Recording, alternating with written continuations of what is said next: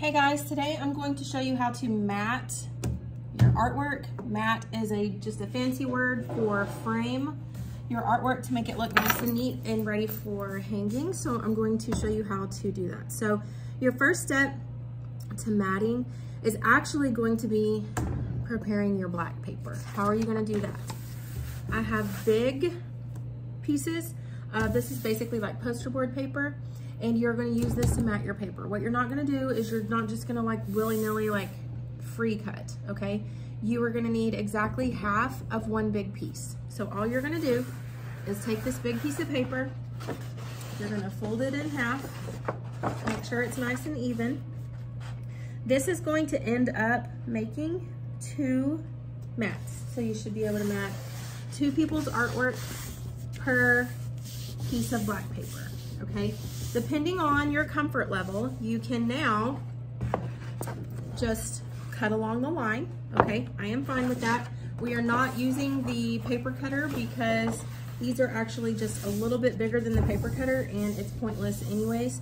So if you're gonna cut, you can get a pair of scissors out of the pink scissor box on the white cabinet beside the door, or you can, like I said, depending on your comfort level, you can fold this back and forth several times, make sure the crease is nice, and then you can just tear it. If you're going to just tear it, you do have to do that slowly and make sure that it's following the crease that you just made. It's not, you will waste the paper if you just try to rip it really fast. Okay, so slow all the way to the end. Don't get to the end and then like just try to do it quickly because it will tear. Okay, so now you have 2. This is now going to be your frame. So what you're going to do now is set that to the side. You're going to take your drawing that you did and you're going to tear the tape off. You're going to do that gently and at an angle. Okay, so what do I mean at an angle? Get it started and then you're going to tear slowly at an angle, okay? Do not mat your artwork until I have approved you finished. The reason why is because you need to make sure you have this nice shadow and shading that goes all the way up to the edge, because if you don't, the white border doesn't matter at all because you don't have one, okay? If your tape is overlapped in a funny way, don't just rip it off. Take it here, work slowly, work it to the side, and then start again, okay? Nice and slow all the way around. Make sure you're tearing slow and at an angle, protecting it with this side, slow and at an angle to this side. If you try to just rip it straight, it is going to rip your paper, okay? If your paper starts to rip, stop, readjust, and slow down, okay? Remember when you're at the corners to turn slowly so that you don't rip those corners. Okay, that one's gonna tear off right there because it was on top. This tape, I should not find it in my floor. Please make sure that you put it in the trash.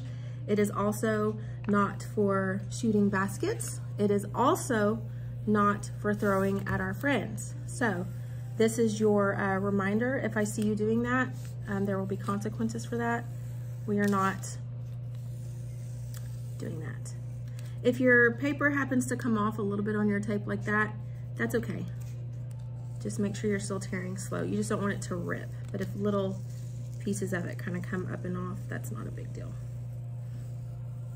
Okay, so now you have your nice paper with your border. Looks wonderful. And then you're going to take your black paper. You're going to take your artwork and you're going to center it to one end. What do I mean by that? Well, if I was just to center it on this end and this end are going to have to be trimmed. If I center it to one end, then it's going to, I'm only going to need 1 trim. Okay, so what do I mean by that? Well, I'm going to scoot it down to where this side, the end, and the bottom are all the same. And I'm going to have this little bit on the end I'm going to have to trim off, okay?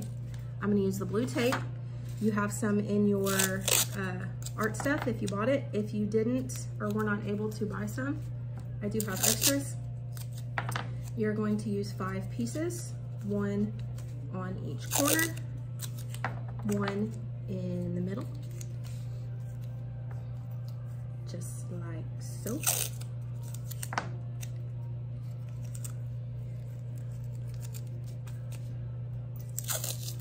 And then you're going to get it,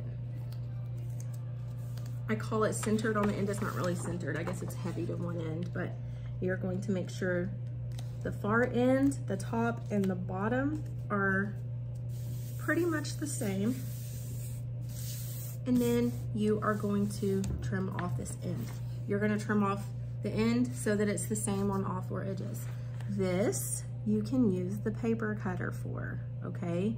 We're not playing with the paper cutter. We're not chopping 100 little pieces of paper. That's not what we're doing. But you can use the paper cutter. Let's take a walk to the paper cutter. So when you are using the paper cutter, you need to make sure that you are using it safely. I don't need anybody having to go to the emergency room today. You don't want to go to the emergency room today. No fun. So here you are on the paper cutter. You lift it up.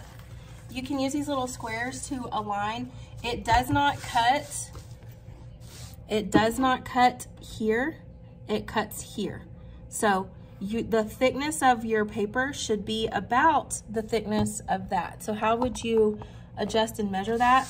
Scoot this over so that the line of your white paper lines up with that black thing, that black line, and it'll be about the thickness that you want, okay? Make sure you scoot it up past the end here or it won't cut how you want. Use these lines across the top to make sure that your black paper is straight. That looks pretty good. And then just slow. We're not chopping like we're chopping 1,000 vegetables a million miles an hour, okay? So now you have your paper. Let's talk about signing it. You should always sign your artwork. You're gonna sign in the bottom. If you're looking at it, it's the bottom right hand side. You're gonna sign it in pen, black pen, or black Sharpie, and you're gonna sign it just inside the artwork.